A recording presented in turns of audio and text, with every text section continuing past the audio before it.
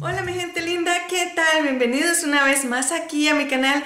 Y bueno, mis hermosuras, hoy les traigo un video muy bonito que se llama mi rutina facial nocturna. Y he querido hacerlo porque muchos de ustedes me han preguntado por mi piel y cosas así. Y la verdad que sí, tengo que hacerlo porque en este video que hice, le voy a entregar un montón de tips. Y como pueden ver en el título, voy a utilizar en la mayoría del tiempo productos naturales.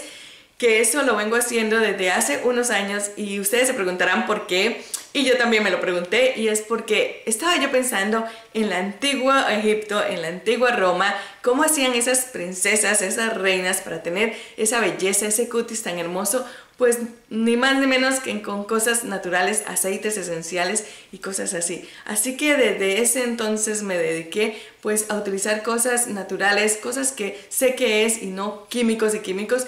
A veces pues sí podemos utilizar alguna cremita o cosas así, pero en mi caso cada vez voy más y más utilizando nuestra madre naturaleza, nuestros productos naturales. Así que quédense a ver el video, ahí les voy dejando también unos tips para otras cositas. Y bueno, mis amores, espero les guste y nos vamos ahora sí con el video. Bueno, mi gente hermosa, como pueden ver, aquí estoy yo ya después de un largo día con la cara bien cansada, como se puede ver. El maquillaje también se me ha ido un poco, pero bueno, vamos a empezar. Lo que hago es ponerme el cabello para atrás y voy a utilizar estas toallitas húmedas que se las recomiendo, de verdad que se las recomiendo. Son de Biocura, que las he comprado en el supermercado Aldi.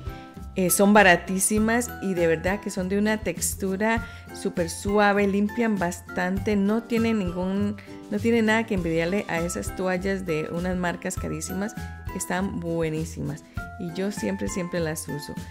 Uso generalmente dos, aquí estoy usando la primera y como pueden ver saca el maquillaje increíblemente, aquí se los muestro. Y ahora utilicé ya la primera toallita y ahora voy a utilizar el aceite de coco. Les cuento por qué esto lo utilizo para desmaquillarme las pestañas.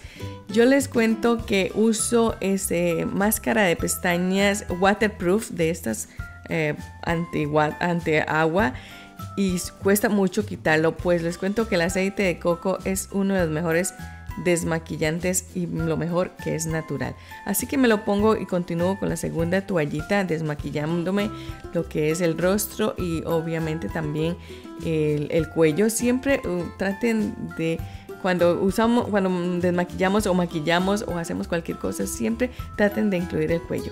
Ya que ha pasado este tiempito, miren ustedes qué fácil ahora se viene esta máscara de waterproof que les dije que son difíciles de quitar, pero el aceite de coco es excelente para esto. De verdad que traten y esto con aceite de coco y después me cuentan, es buenísimo. Y como les dije anteriormente, démosle un chance a nuestra madre naturaleza, que ella hace cosas maravillosas y el aceite de coco es una de ellas. Y pues así continúo simplemente quitándomelos. Aquí con una partecita limpia voy a quitarme el exceso de labial. Pensé que no tenía nada y miren ustedes cuánto sale. Es lo que le decía, el aceite de coco pues activa todo eso y limpia. Y mire, todavía tenía un poquito de labial en lo que es unas orillas y cosas así. Ahora en este momento lo que estoy haciendo es simplemente humedecer mi cara y mi cuello. Simplemente le voy a humedecer y ya van a entender por qué. Ahora voy a utilizar bicarbonato de sodio y un jabón que sea suave. En este caso yo estoy usando jabón líquido Clearasil, pero generalmente uso un jabón natural de aceite de oliva. Y bueno, aquí también estoy utilizando estos cepillitos que es para el rostro. Yo sé que hay unos eléctricos y toda la modernidad, pero yo estoy utilizando este que es manual y me va perfectamente. Lo puedo utilizar y maniobrar en la forma que yo quiera. Y como pueden ver, lo hago en forma circular. Y de verdad que es un cepillito con unas cerdas súper suavecitas y de verdad me deja el rostro súper limpio, fuera de toda esa piel muerta, de barrillos y de cosas así. Esto es lo que yo hago y con estos dos ingredientes queda perfecto. Ahora me voy a limpiar la cara ya así con agüita bastante y con una toalla limpia. Miren ustedes, nos vamos a secar en forma de golpecito. Nunca arrastren la toalla porque sí ya sería muy agresivo para nuestra piel. Ahora aquí les voy a dar un tip para las personas que tenemos en ese momento los labios agrietados o resecos. Es lo mismo, otra vez, bicarbonato de sodio y aceite de coco. Miren ustedes que yo no me despego de estos dos ingredientes que son magníficos y simplemente lo mezclamos y nos lo pasamos en nuestros labios y después enjuagamos. Y cuéntenme ustedes después qué suave que nos va a dejar los labios. Por último, me voy a utilizar un cotonete, es simplemente para quitar el residuo que tal vez quede por ahí de los ojos.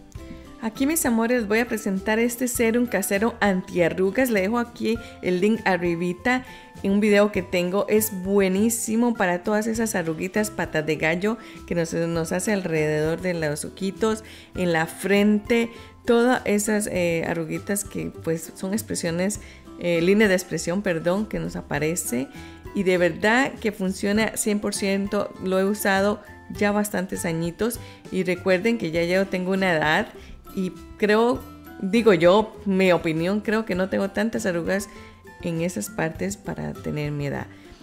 También lo uso en los labios. Y ahora sí, aquí yo uso mi crema de noche. Ya es así, pues sí tiene químicos y cosas así, pero es bien suavecita. Y lo que vamos a hacer es pues hacer masajes siempre para arriba, masajear siempre hacia arriba. Ese es uno de los secretos también para no tener esa cara o esa piel flácida. Así que recuerden eso siempre, aunque se vea extraño, siempre masajemos todo para arriba, el cuellito, las mejillas, el contorno de los ojos, todo siempre para arriba.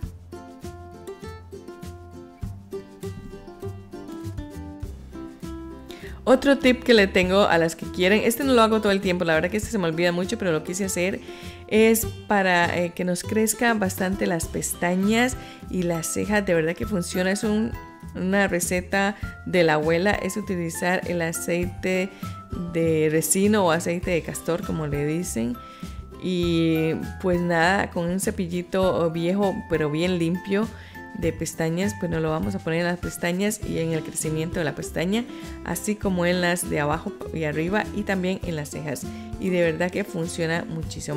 A mí es que se me olvida, pero funciona muy bien. Y bueno, mis amores, eso ha sido todo. Besitos y espero les haya gustado. Adiós.